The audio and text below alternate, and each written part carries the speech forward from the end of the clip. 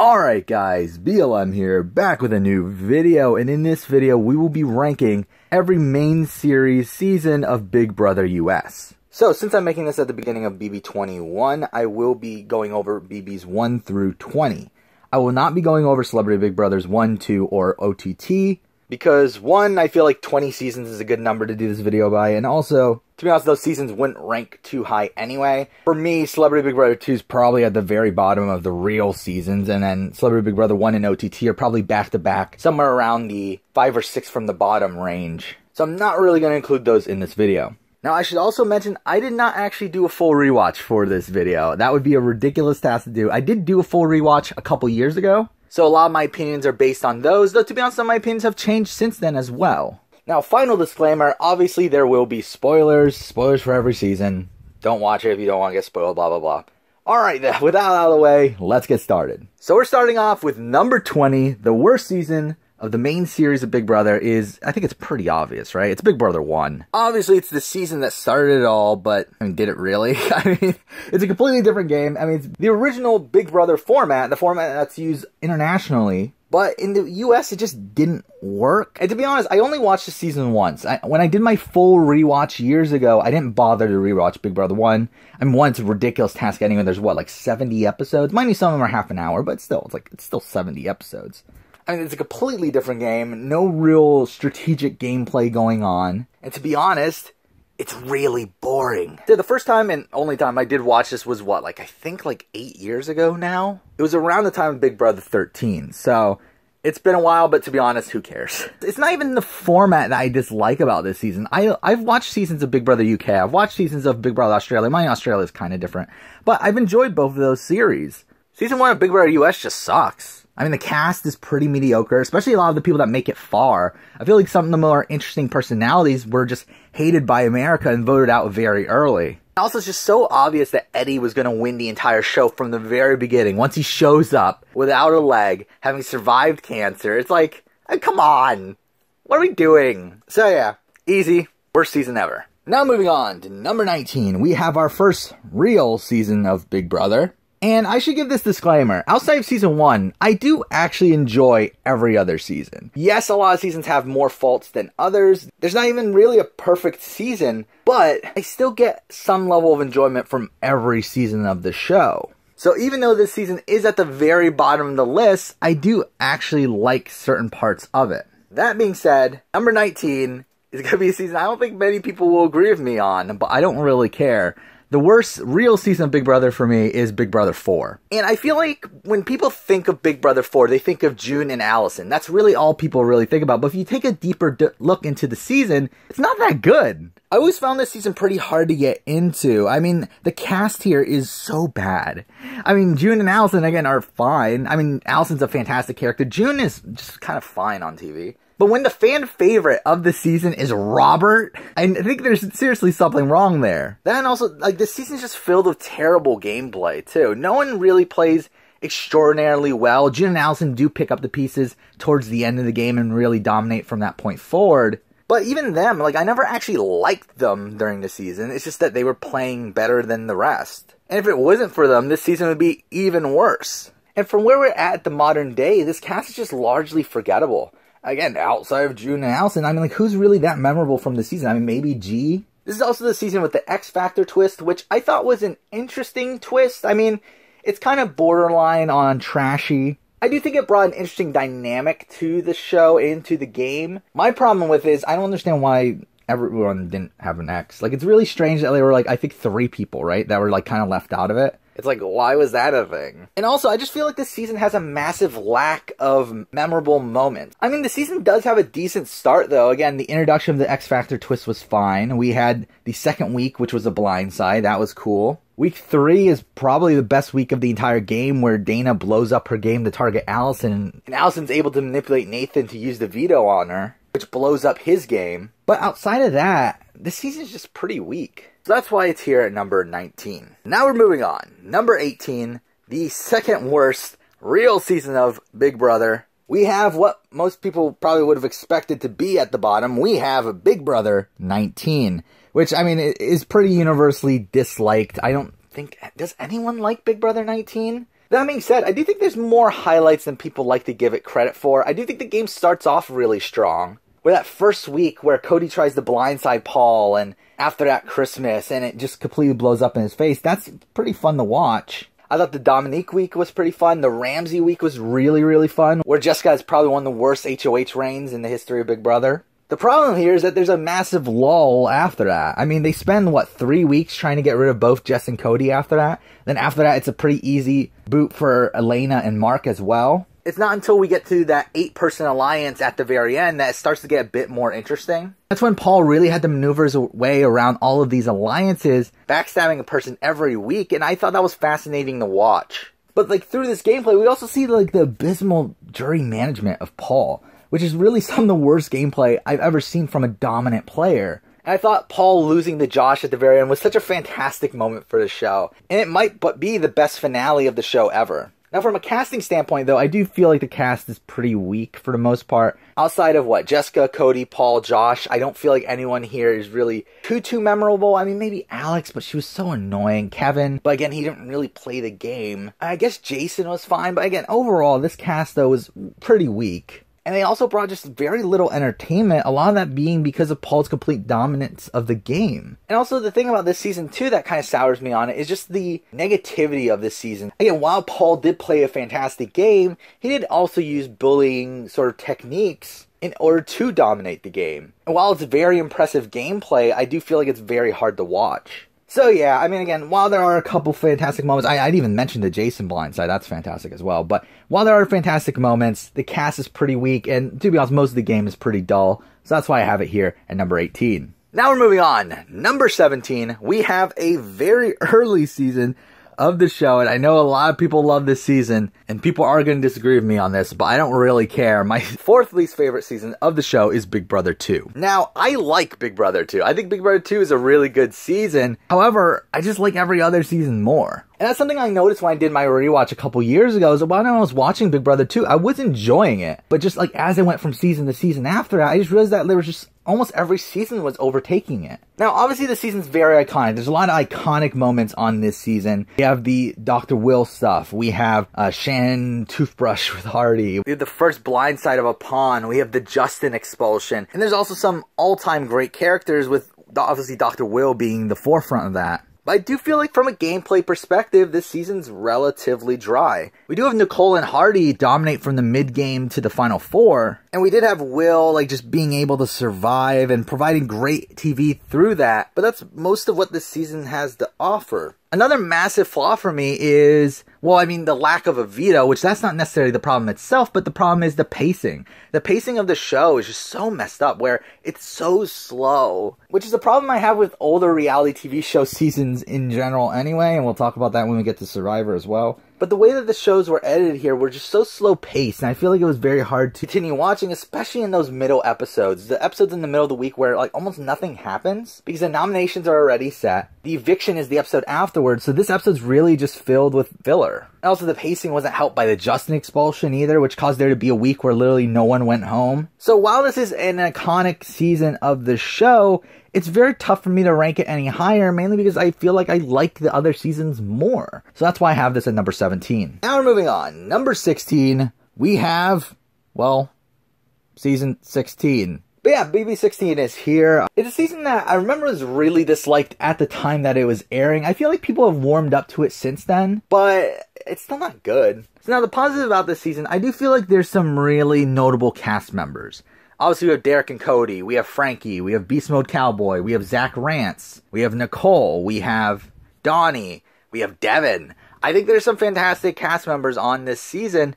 The problem is, I feel like there's also some really forgettable people. I mean, outside of the Beast Mode Cowboy stuff, Amber's really forgettable. Jocasta sucks. Brittany's, whatever. Joey is whatever. Pow Pow. Really. This is a very top-heavy season in terms of its cast, with a lot of the women being the ones that underwhelm me in the season. But the main reason it's so low for me is because I do feel like the gameplay was just so blah. Looking at the game week to week, it's just, there were a lot of, just really boring weeks. The most interesting week of the game was probably week 2 during the Devin HOH. He tries to blindside Zach, and then Zach saves himself, or I guess technically Derek saves him, but whatever. And also the week where Zach almost goes home over Jocasta, that was a really good week. But I'll say that, the game is super slow.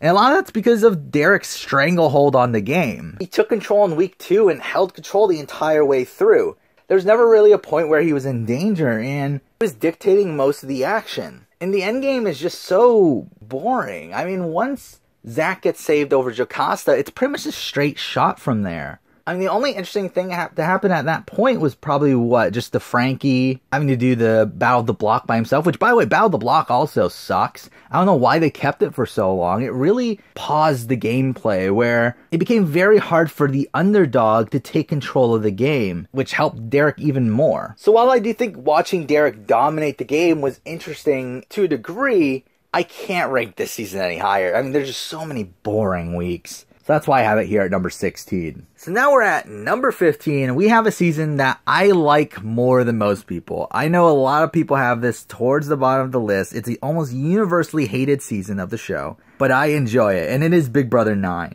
And obviously, I share a lot of the criticisms that most people have. The Till Death Do You Part twist is dumb, and it does screw over a lot of the more likable people in the game, like Parker and Alex, who were well-positioned socially, but were taken out due to their partners. And I know most people dislike the cast. I personally don't dislike the cast. I mean, I thought most of them were entertaining. Now, are they terrible human beings, especially at this time? Yes. Yes, they are. But I still found them fascinating and pretty entertaining for the most part. But yeah, I mean, the first half of the season's filled with a lot of drama. Not a lot of gameplay. There is gameplay, obviously, but it's not super strong. But I do feel like what really kicks the season into gear for me is once the Till Death Do You Part twist ends. Once we get to the final 10, from that point on, I really enjoy this season. I mean, we have Ryan, who was out the door and got saved by the twist, win HOH, blindsides James, James gets taken out, only to get voted back into the game and win HOH himself, where he blindsides Maddie, which is probably one of my favorite moments of the entire season. And from that point on, yes, there's kind of a pagonging in a sense. I mean, like, all of James's allies go home after that. But the target was James. And to see him win veto after veto was really fascinating for me to watch. Seeing him fight on his own pretty much to try to stay in the game, I thought it was really fun. And once James goes at the final 6, the game remains interesting. Natalie blows up her game at the final 5. That was fun. And at final 4, we have Ryan ruining his game to vote out Sharon so that he could take Adam to the end, who he easily loses against. And I feel like the end game for me is very underrated. I love this end game. I think Adam plays this end game so well, where he makes Ryan do all of his dirty work. He has pretty perfect jury management, and I think he's probably one of the more underrated winners. But at the end of the day, again, there are negatives to the season, blatant negatives, that I can't put it any higher than 15 here, but I still do like this season. I wish more people would give it a shot. Now, at number 14, we have a season that I am relatively mixed on, to be honest. I mean, it's a season I do enjoy. I enjoyed it when I initially watched it, but I do think as time has gone on, my opinion of it has gone down a bit, and that is Big Brother 12. And the reason why it's so low is because I do feel like it's a slog from a gameplay perspective at multiple points in the game. But the thing that saves this season is its cast. I feel like the cast here is incredible. Every single person here brings something to the table. We have some really iconic characters here like Brennan and Rachel. We have Brittany. We have Matt. We have Lane. We have Enzo. I mean, the brigade as a whole, even though I feel like Hayden is probably the most boring of the bunch, but it's fine. Even Reagan brought his moments. I mean, we got Captain Kosher, even Annie was fine. I mean, Monet, I pretty much listed the entire cast at this point. Kristen, might as well mention her at this point. But yeah, this entire cast was really good. And we do have some pretty iconic moments, like the Floaters Grab a Life Fest. We have Captain Kosher's speech before he goes out. We have the Diamond Power veto. We have the Matt blindside. But I feel like it's a lot of the, in-between that I find pretty slow. There's not, again, from a gameplay perspective, there's no real big gameplay moment. Even the Matt blindside is just kind of okay at the end of the day. And the game pretty much plays out pretty standardly. I mean, there's no real big moment gameplay-wise. That being said, I do enjoy this. I actually really enjoy this season. This is one of the first seasons that I watched after getting really into Big Brother. But I do feel like once Rachel goes, the episodes themselves really start to drag. So that's why I have it ranked here at number 14. So now we're moving on to number 13. We're back to an older season of Big Brother.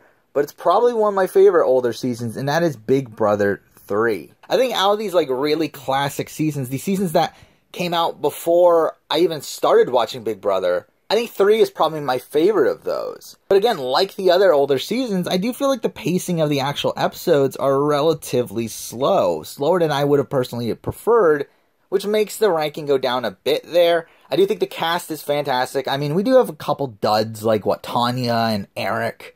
But everyone else is pretty fantastic TV. And there are obviously some really iconic moments. Danielle and Jason just completely dominating the game was really fun to watch, with them being two of my favorite characters in the entirety of the show.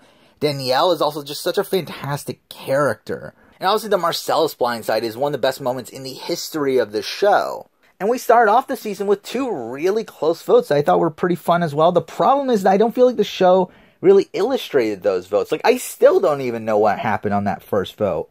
But I feel like the show itself focused less on the gameplay, even though there's a lot of fascinating gameplay going on. But again, my biggest issue with it is the pacing. The pacing is the biggest issue here, and that's why I have it at number 13. Now we're moving on. Number 12, we have a season that I know people would put a lot lower on the list than I do. But I will admit that I do have a lot of nostalgia for this season, and this season's Big Brother 11. Big Brother 11 is the season that brought me back to the show. I kind of dropped off after season 8, but then I returned at BB 11, and I've loved the show ever since, and I think part of that is blinding me on this season. I do have a lot of faults with this season, but I mean, I just love the house divide here in the pre-jury. I thought it was really fun to watch. These two sides go after each other, kind of similar to BB6 in a way. Though, unlike BB6, one side just gets completely dominated here. I mean, the first week itself is fantastic, where we get a tied vote, where Ronnie was the swing vote, and he's lying to the Braden side, making them think they have the numbers, when really, obviously, they didn't, and then we have Jesse voting him out.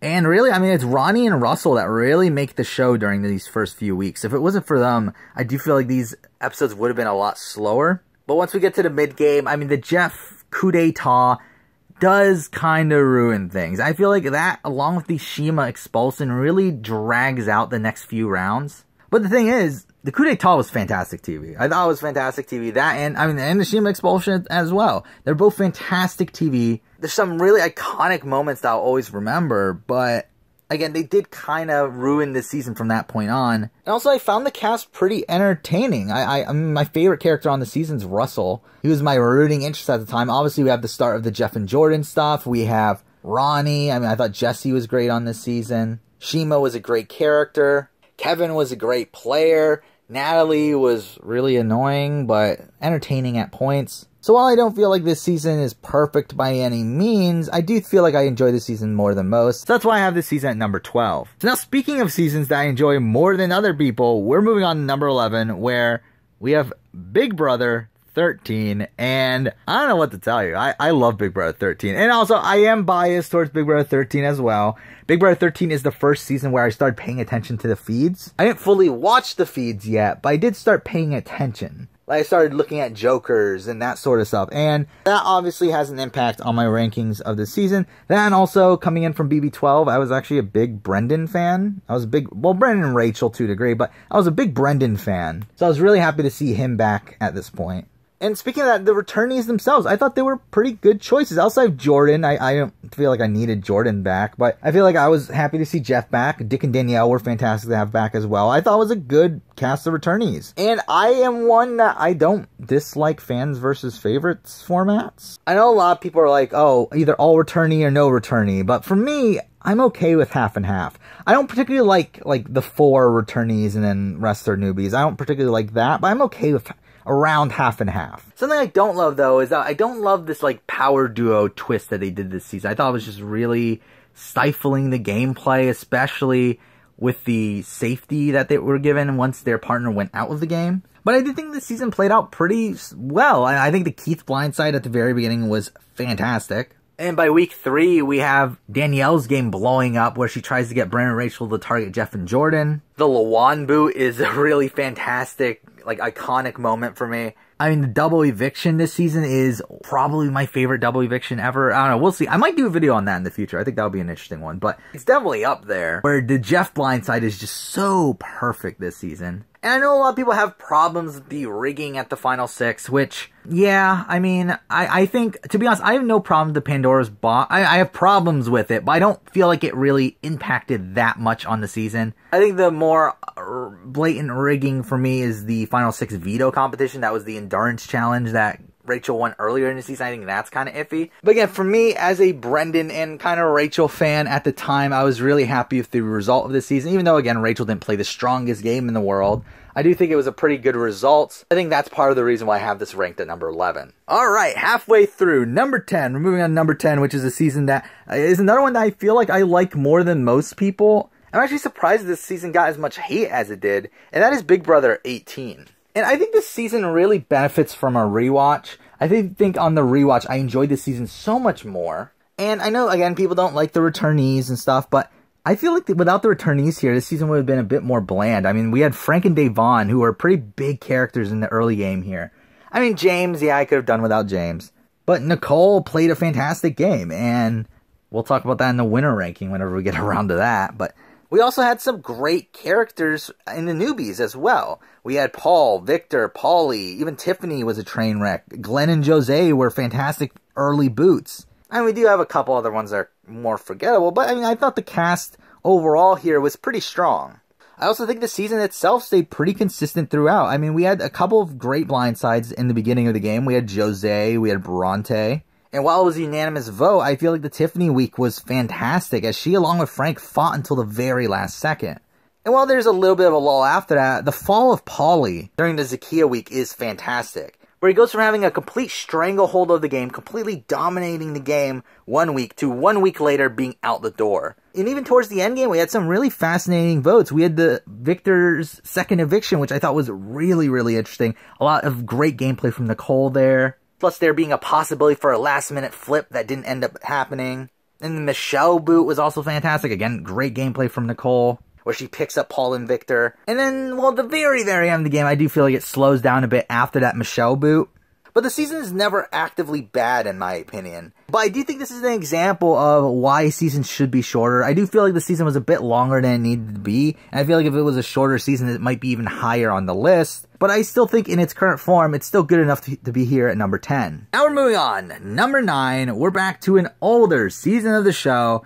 And it's the oldest season remaining. It's Big Brother 5, which is another season I have a lot of nostalgia for. Big Brother 5 is the first season I have any recollection of watching live. Big Brother 5, like, had a lot of stuff that I really loved even when I was a kid. I mean, like, the Nokomis and Cowboys stuff was really strange that was even a thing. But that was interesting to watch. I mean, the twin twist is one of my all-time favorite moments in the history of Big Brother. The reveal of the twin twist, I should say. And this season also has a good chunk of fantastic characters. I mean, Jay, Scott, Marvin, Diane. But to be honest, thinking objectively, I do think this season probably should be a couple spots lower. But I do think the nostalgia does factor in a bit, and I do rank this a bit higher. But the thing is that this season has some really fantastic moments. I mean, we had the Four Horsemen, the rise and fall of the Four Horsemen. That was fun to watch.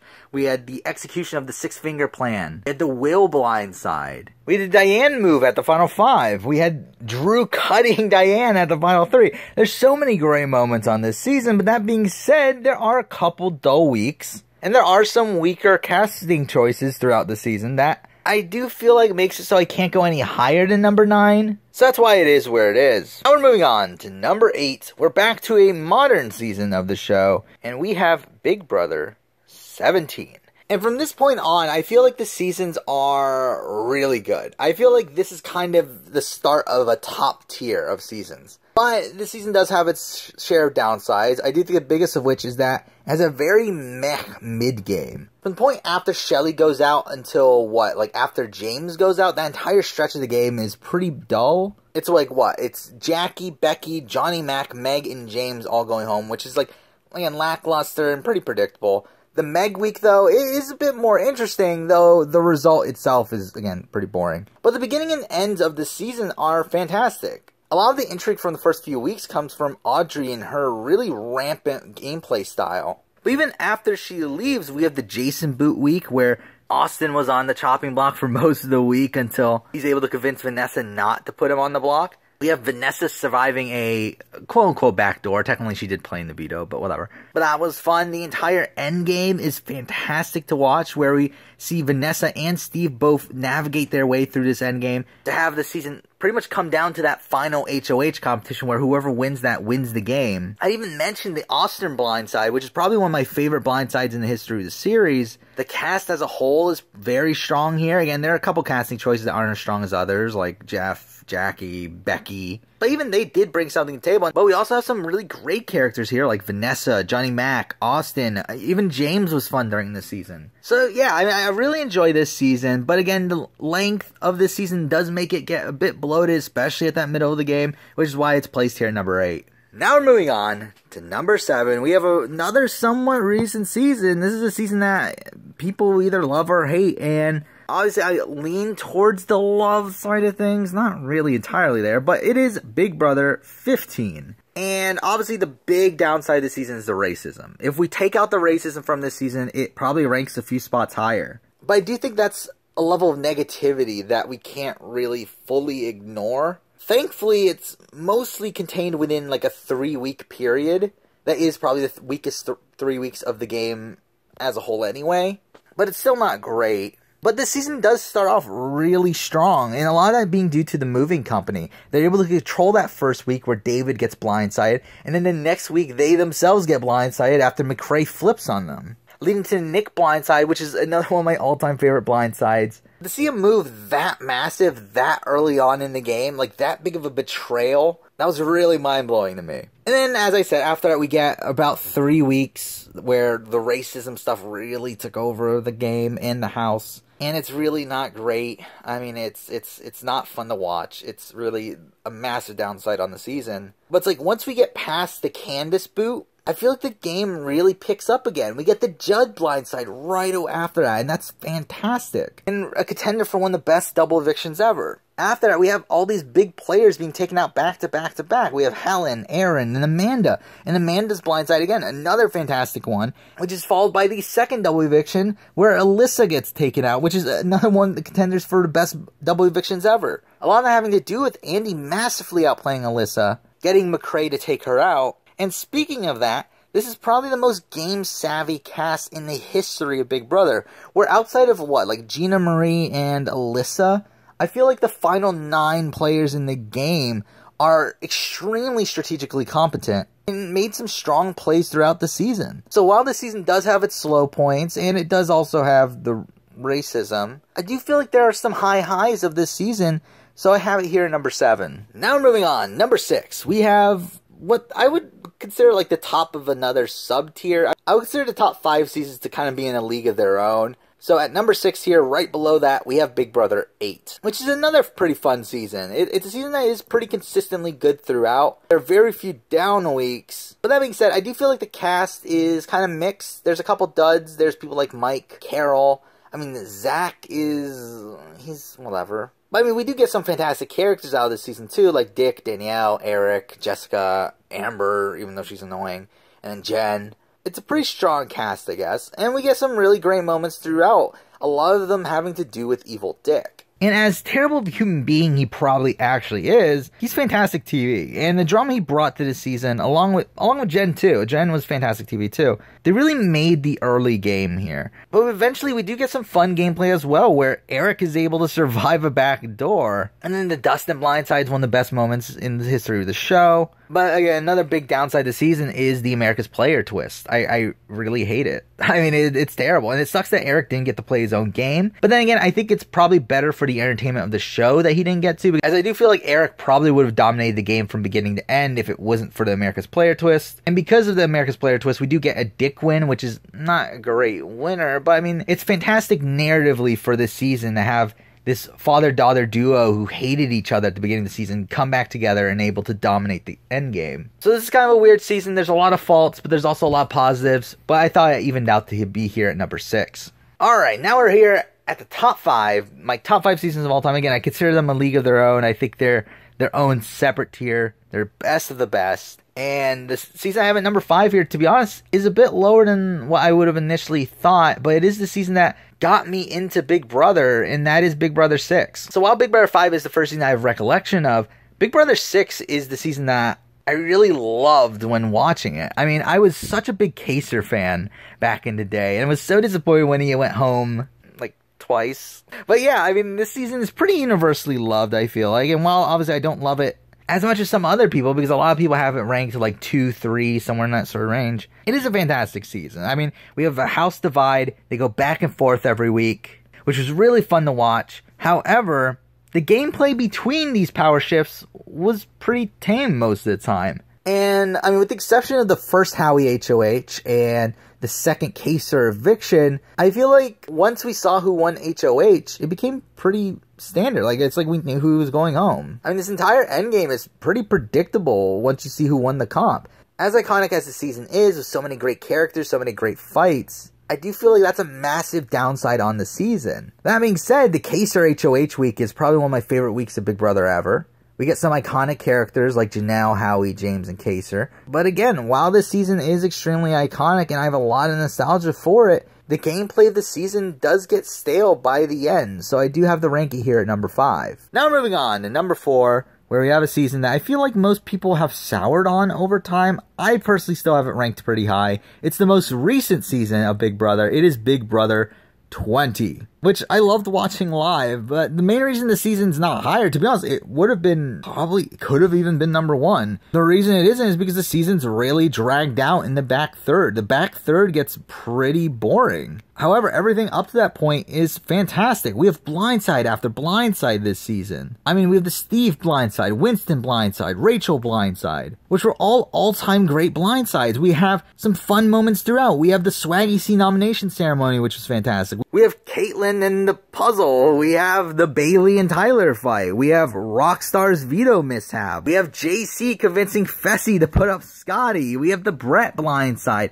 There are fantastic moments in the season. We have the fight between Rockstar and Brett. I mean, this is a fantastic season through the first 2/3 of the game. The problem is, in the back third, we have Casey, Tyler, and Angela winning all the comps, dominating the game, and from that point, it does get a bit stale. But again, it is just the tail end of the game, so I'm not going to fully dock the entire season because of that. Then also the cast here is fantastic. I thought pretty much everyone brought something to the table. So I do love BB20. It had a lot of potential to be all-time great season, number 1 or number 2. But I do feel like the season didn't end in the best fashion. Also with Tyler losing at the very end kind of lowers my opinion of the season as well. So it's stuck here at number 4. Now we're moving on to number 3. We have a season that's pretty much universally looked at as one of the best seasons of the show, and that is Big Brother 7. We have Big Brother All-Stars. It's a fantastic season, and a lot of that comes from Chilltown. I mean, if it wasn't for Will and Boogie, I do feel like this season would have been relatively tame. I mean, to see all these all-star characters in the house was great,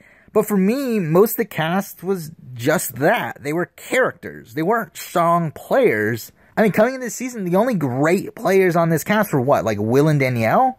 I mean, maybe Diane, maybe Allison. I think James definitely had the ability to play really hard, but that's pretty much it. And while we do have some really strong rounds early on, like the Allison boot, the Jace boot, I don't feel like the season's as consistent throughout. I mean, it's fun to watch Chilltown completely dominate the game from Final 9 to Final 5, but to be honest, these weren't really that explosive of rounds. I mean, the Howie boot was a really fun blindside, and like, I mean, there's him arguing with Boogie on the way out. That was pretty big, but I don't know. I mean, for me, it just feels like something's missing in this endgame compared to my final 2 seasons, where throughout the final 2 seasons, I was consistently entertained the entire way through.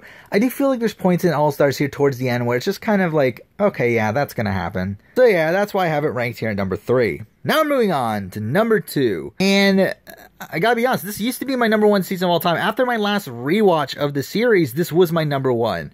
But after some more thought, I did decide to rank it down 1 spot, as I do feel like there's a lot of minor flaws of this season. And it is Big Brother 14. And I think one of the biggest problems here is its cast, which I do think is on the weaker side with some pretty weak newbies. And this cast as a whole is pretty top heavy. I mean, we have Ian, Dan, Danielle, Frank, Brittany, and Boogie. And they really get a lot of the screen time. And then there's people like Jen, Joe, Ashley, and Will who are largely ignored. I mean, JoJo we can add to that. Even Kara. I mean, like, there's a lot of people that just don't get much screen time. But the season as a whole was fantastic. I mean, we start off with the coach's twist, which I didn't love as a concept, but if it wasn't for that, this season wouldn't be as good as it was, because a lot of the reason that I love this season is because of Dan and the massive presence he had on this season. And we do get a really good first week of the show. The war between Frank and Willie was really fascinating, and while the game does slow down a bit after Willie's expulsion, we do get the Janelle blindside, which is fun. We do get the first double, which is a really fun double where Mike gets booted, followed by Frank having to win veto to save himself, and then Ashley getting booted with Frank being really pissed off. At the final 8, we have Dan's funeral, which, I mean, is pretty self-explanatory. And from that point on, it's just fun to watch Dan completely dominate the game and having to deal with a lot of circumstances that he didn't prefer. I mean, there's a lot of points where his target would win veto or HOH or whatever, and he couldn't get out the person that he wanted. And I feel like how he adapted to that was really interesting to watch. There's not a single misstep in this endgame. I mean, we have the Frank blindside, the Shane blindside is so fantastic. That double eviction is fantastic, where Ian was the target, but he's able to win veto, causing Joe to go home. This endgame is so good, and while there are a couple weaker weeks earlier on, like the JoJo and Will boots, but I do think those things are what made me place this season here at number 2 instead of number 1. Alright, now it's time for number 1, my favorite season of Big Brother U.S. And really my favorite season of Big Brother of all time is Big Brother 10, which is one of the few that I didn't watch live. Yeah, I missed seasons 9 and 10, but 10 is fantastic.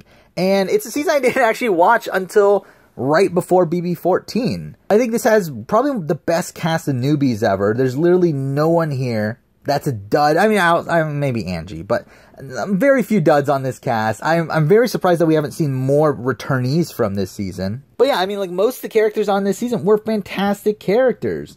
And the same goes for the game itself. But yeah, outside of Angie, I would say that every player here was a fantastic character. And the same goes for the game itself, where each week of the game brought something really interesting to the table, except for the Angie boot week. I mean, week 1 had the rise and fall of Brian. Week 2 had Dan fighting for his life to stay against Steven.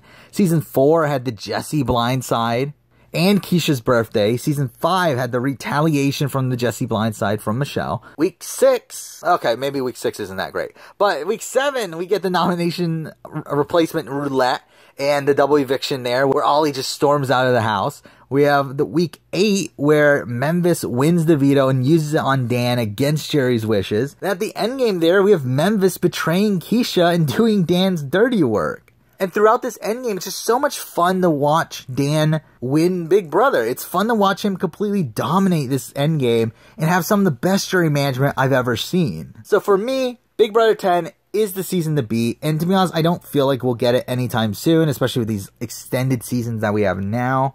But it is a near perfect season in my eyes, so that's why I have it at number 1. So there we go. That is every single Big Brother U.S. season. Well, I mean, every main series one. Again, Celebrity Big Brother and OTT withstanding. And yeah, it was a lot. That was a lot. I can't wait to do this for Survivor. Oh my god. Really, it's going to be so long. But okay. So, yeah, that's it for Big Brother U.S. That's the video. That's it. This has been long. But yeah, thank you for watching.